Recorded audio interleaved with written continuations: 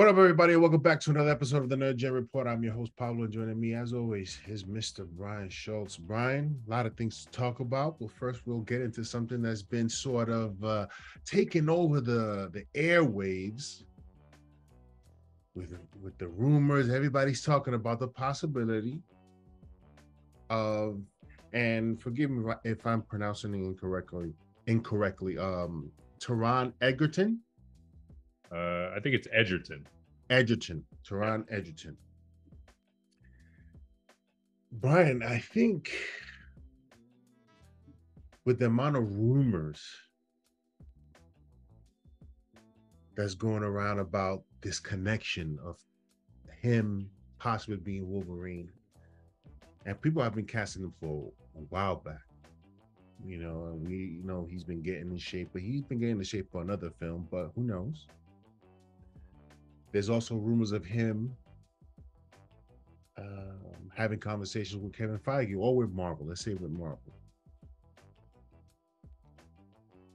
Now, we all know that Hugh Jackman has been Wolverine for what, over 15, 20 years? How long was it? Was it 20 years? Yeah, so original X-Men is the summer of 2000. And yeah, I mean, he goes out with Logan, that I guess was 2017. So yeah, that's okay. 18 years.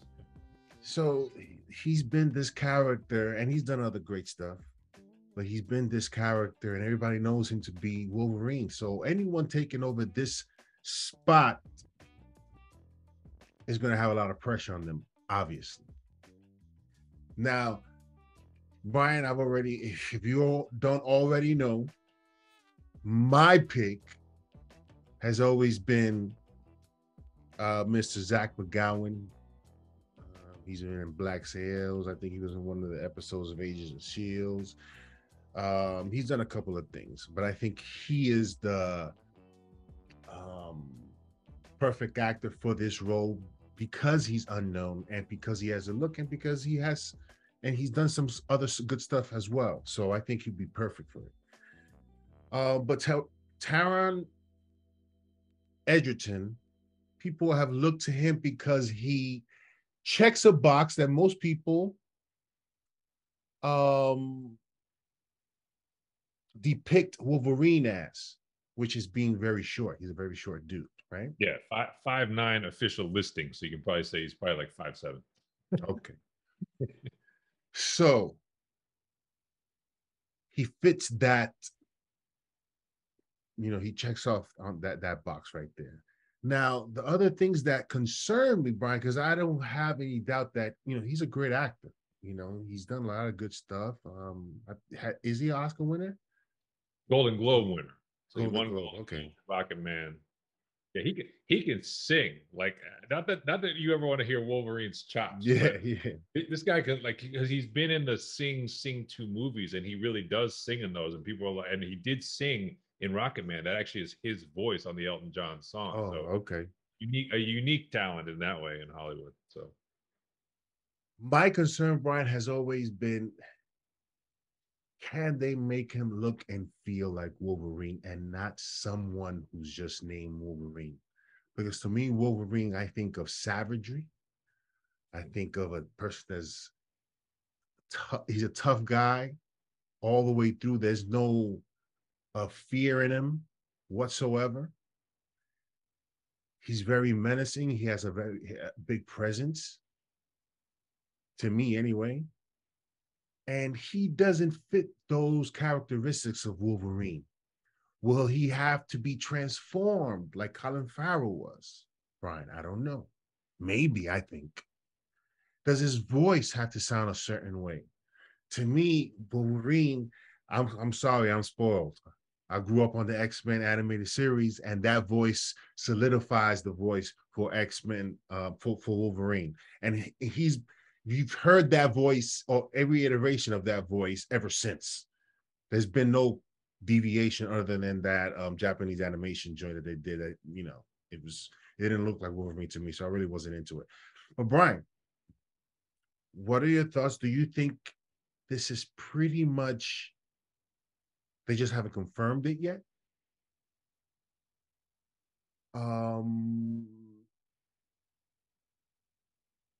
or would you want someone else, and who would it be? So other things where I would say he probably fits the profile. He's 32 years old. So I think if you're looking, Hugh Jackman's 60.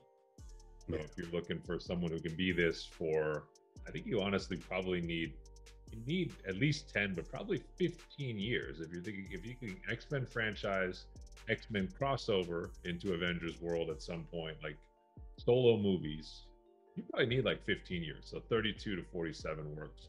I think you also have to pay respect to, he has shown that he has action chops when it comes to physicality. The Kingsman movie, he's required to kind of do some kind of over the top type of movement. He's pretty good at it. I'll give him that. Like, he gives you a little bit of that, it's like part Bond, part Bourne. And he's obviously he's agile and an acrobat. Yeah, exactly. He doesn't look out of place when he's doing his own stunts, right? So I think that's an important thing, because Wolverine has like a unique combat set, right? He's not like a traditional martial artist. He's not really sort of a bulldozer. He's kind of a hybrid of that. So and let me interject real quick with this. The Hugh Jackman version of Wolverine to me was basic in terms of fighting skill. Nothing. It disrespected the comics version of his prowess and kind of ignored the fact that, look, over centuries of development, especially a lot of time spent in the Far East, which we know, exactly. That Wolverine actually, combined sort of almost like this animal quickness with human, sort of fighting skills. We never really saw that. We'd say Hugh get angry and we'd see him take punishment, but we didn't necessarily see him be a great fighter hand to hand.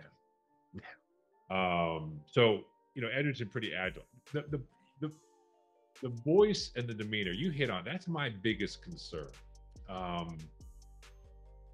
Can he? Because quite honestly, like, I don't know that Hugh Jackman would ever admit it, but to me, Hugh Jackman always felt like he was aiming for the animated series voice. Like, his effect was like he was studying the character in the 90s cartoon and trying to kind of channel that into a live action version. So that's what it always sounded like to me that he was doing, especially when he would get angry. The voice would switch into that mode. Just know that there's a lot of room to, like, someone said, like, hey, I'm going to go with a lighthearted, nope, that's an automatic 0, right? Like, so you can only go darker, fiercer. Does Egerton have that in the palette? I don't know. We've been surprised before. Like, I always go back to the Ledger example with the Joker. I would never have thought his voice could sound the way it sounded in that movie based on the work he had done. So maybe it's in there. But I think I think of Wolverine as deep.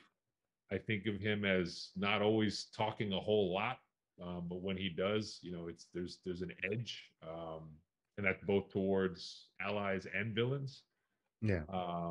And then I think the other thing with Egerton is, like the Kingsman series, he, like I said, he has to channel Bond, so he's very suave, even when he's a kid off the streets and they recruit him.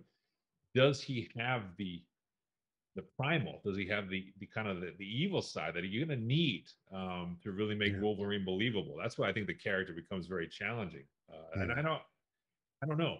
I have my doubts, but, like, to be clear, this is not from a secondhand source. This is Taron Egerton saying on the promotional tour for Blackbird, which is a Apple Plus show, that he met with Marvel about a certain project and then said he would really like to be Wolverine. So he clearly put his hat in the ring with Kevin Feige. Now, that doesn't mean he'll get the part, but it clearly was one of the parts they talked about for him to be public with them.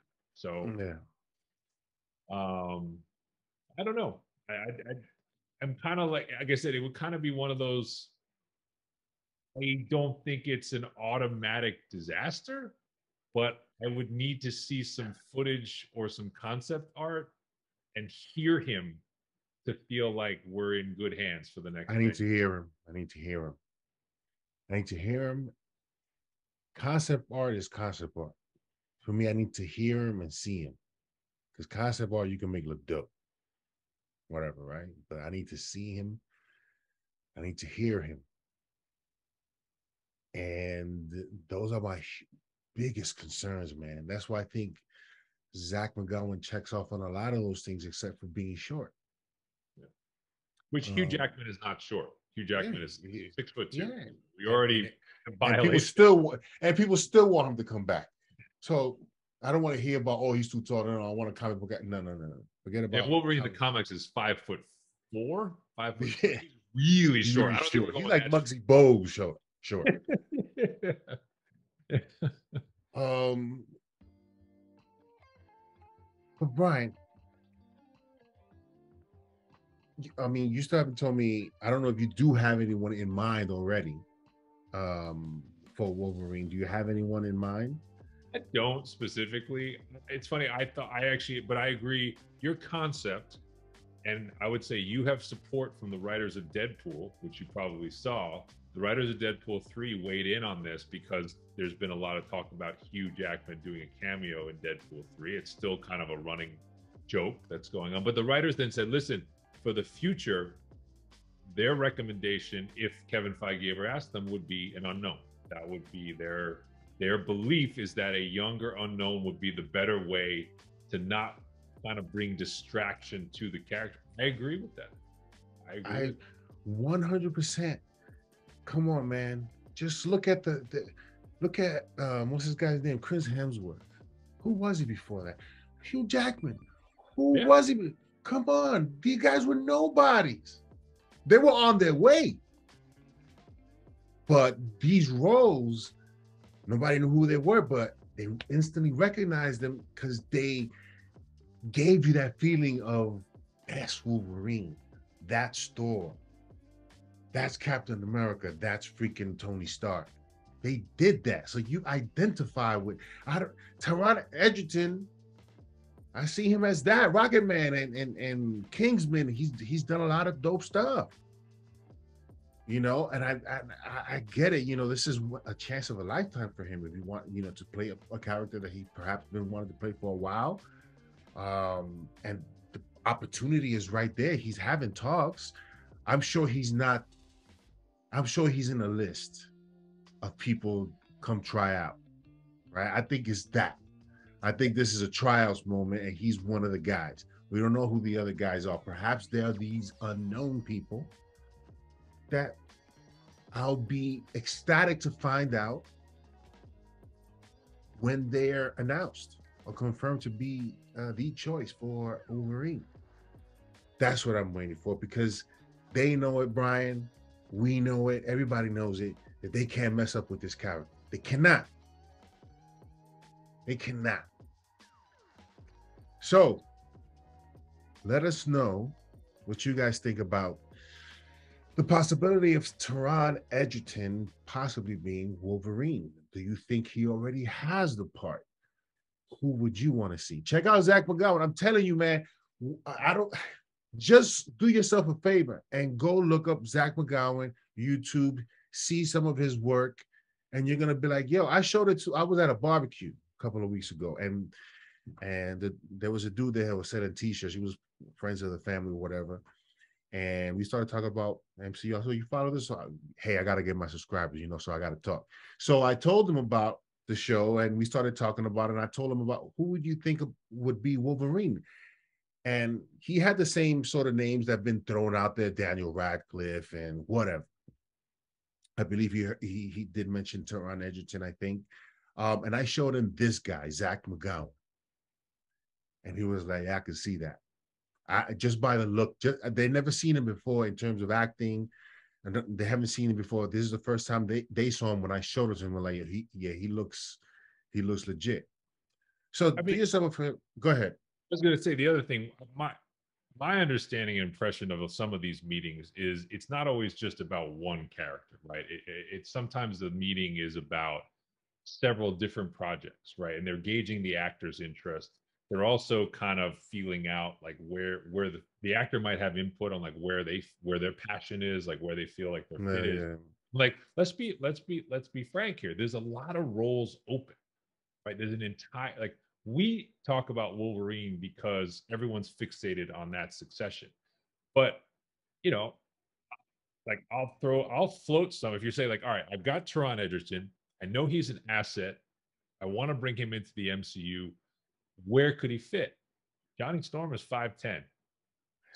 I'm just gonna float it. Like if he in the comics, he's 5'10". He is blonde. He's got blue eyes.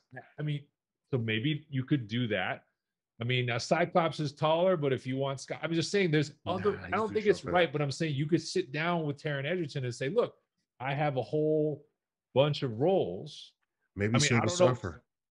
Other than, I don't know if he has. I don't see him as Doom either. But I'm saying like you sit down and you say, okay, I got a couple of slots here, of which Wolverine is only one. I don't. Taron Egerton may say that's my path. That'd be what I want the most because it's the highest profile role.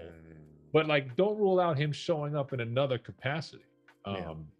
Like for example, we kind of have scoffed a little bit at Charlize Theron as Clea, but like I would guarantee you that like Marvel's conversation with Charlize Theron was not, "Hey, do you want to be Clea?" It was probably like, we're looking at it, we're circling a number of roles, and this is the one they ultimately agreed on. But she probably was looked at, or she probably talked to them about other ones in the past. So, what it tells me is you're going to see Taron Egerton probably in the MCU. I just wouldn't take it as gospel that he's going to be Wolverine. Or Iceman. Who knows? Oh, there you go. Yeah, exactly. That's what I'm saying. There's so many right now that need to be populated. Yeah.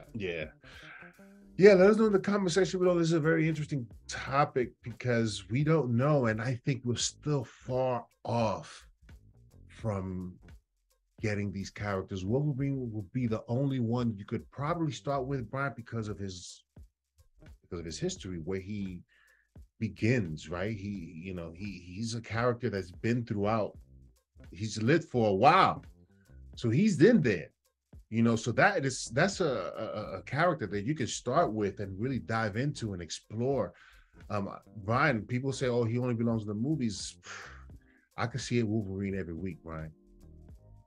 I think the other thing people got to not be too hasty too is like, look, Marvel's done this both ways, but to cast a lot of the X-Men lineup with no X-Men director would be a little bit unusual.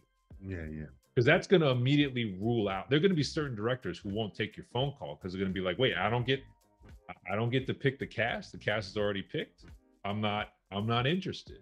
When we talk about like Chris Hemsworth and Thor, Kenneth Branagh was a director, a Shakespeare guy at heart. He had a hand in discovering both Chris Hemsworth and Tom Hiddleston for that movie. But there were also instances where Marvel, like in the Chris Evans case, Marvel was auditioning the actors and contracted Chris Evans before they brought in Joe Johnston to direct First Avengers. So they have done it both ways, but I can't see them doing like, "Hey, we're going to populate 10 characters here with no directors in the chair." So fascinating subject. Fascinating. Let us know in the comment section below what you guys think of this possibility. And we'll see you next time on the NerdGen Report.